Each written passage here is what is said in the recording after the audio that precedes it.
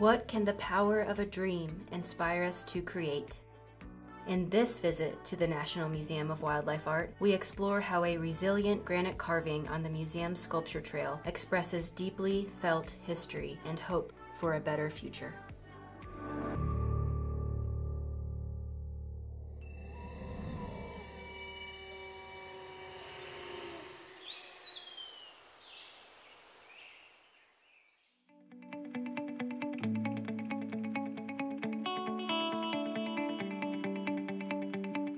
This feels rough.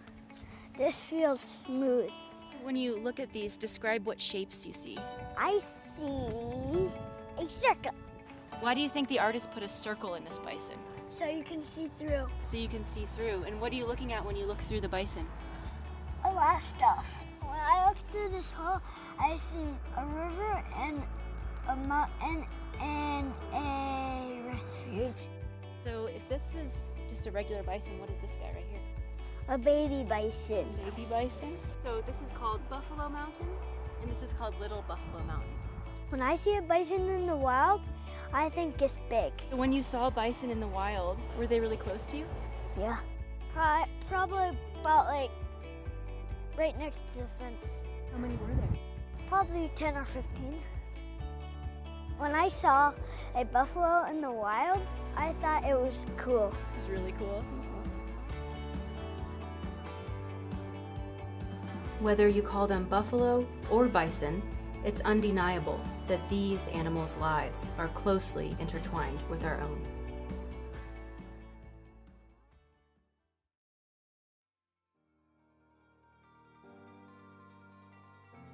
Bison that live in Kelly, Wyoming, just a short drive from the museum, are part of the Grand Teton National Park herd of 567 individuals.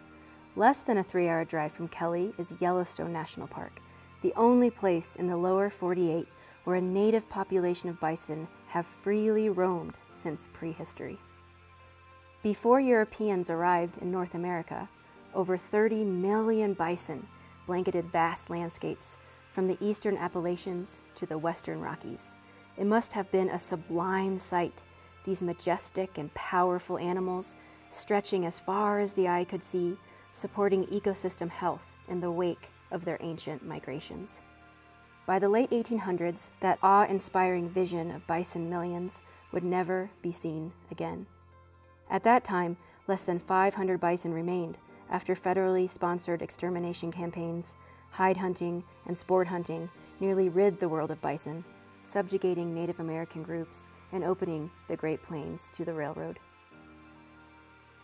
Although the great herds no longer roam the earth, they remain in the hearts and stories of many First Nation peoples, some of whom manage their own tribal herds. Stuart Steinauer's sculptures, Buffalo Mountain and Little Buffalo Mountain, honor the importance of the buffalo to the Plains Cree, one of the largest First Nation groups in North America. Art and memory, like the Buffalo and Plains Cree, are closely connected. Stuart Steinauer, who carved the Buffalo Mountain sculptures in 2015, is of plurinational heritage. His family tree includes Scottish, Irish, Cree, Anishinaabe, and Mohawk ancestors. He grew up on the Saddle Lake Cree Indian Reserve in Alberta, Canada. Steinauer is a self-taught sculptor, but rejects the title of artist, preferring the term stone carver. He doesn't claim to have individual artistic talent, instead crediting his abilities to a mysterious creative force that comes from a spiritual being called Rock Grandfather. Stuart believes that Rock Grandfather guides his hand as a carver. The sculpture Buffalo Mountain refers to a Cree story and to a profound experience Stuart had as a young man on the Saddle Lake Reserve. Listen to how he describes it. I'm Stuart Steinauer. I'm from a place called Onichikskoponik. It means a place where a shadow was seen on the lake ice. I'm a granite carver. I work with a Cree cultural, spiritual force that we call the Rock Grandfather. And that's why I work with granite. And the story is about a time when the last of the great buffalo herds were disappearing. They weren't disappearing, they were being destroyed.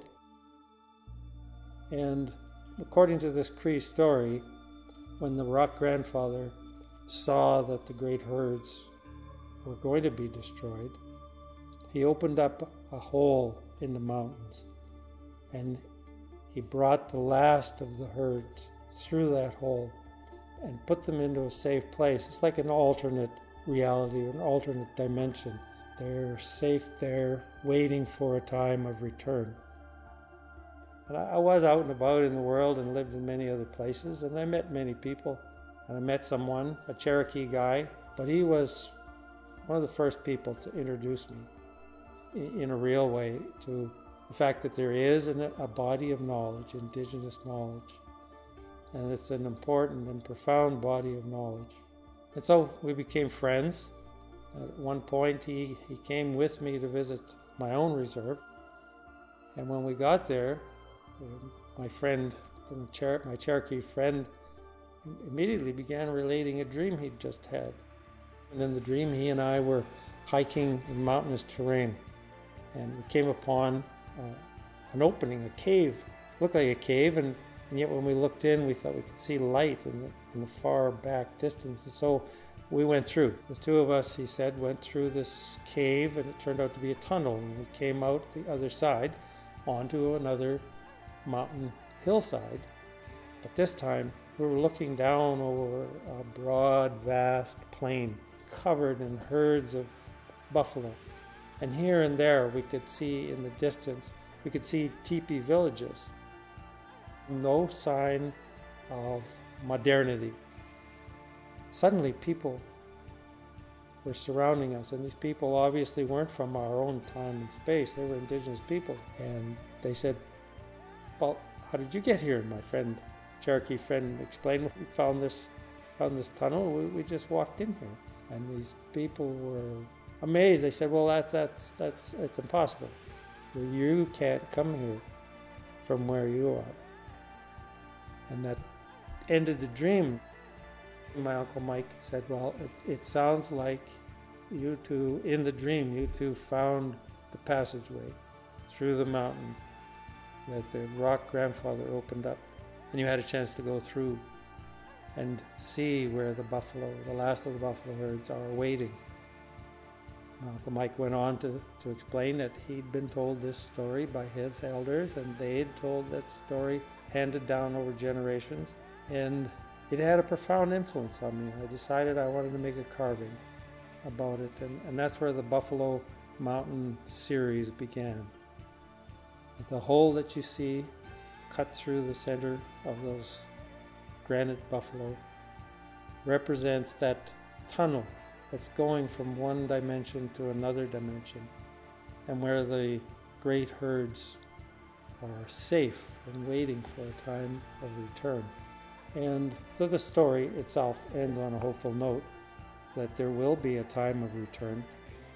And I too feel hopeful. I guess I've seen a lot of stuff go by, and there's been fluctuations, but it seems to me the fluctuations are always leading towards a more positive place. In 2016, the National Bison Legacy Act was passed, establishing the bison as the first national mammal of the United States of America, a fitting tribute to the native cultures that have thrived on this continent for millennia. Today, there are about 360,000 bison, about 1% of the original population, in herds on private, federal, state, and tribal lands. More than 60 tribes are involved in bison restoration on Native American land. The hope is to grow and connect these herds to restore millions of bison to the plains and forests they once roamed. Steinauer's sculpture speaks to both deeply felt loss and to enduring hope for a better future.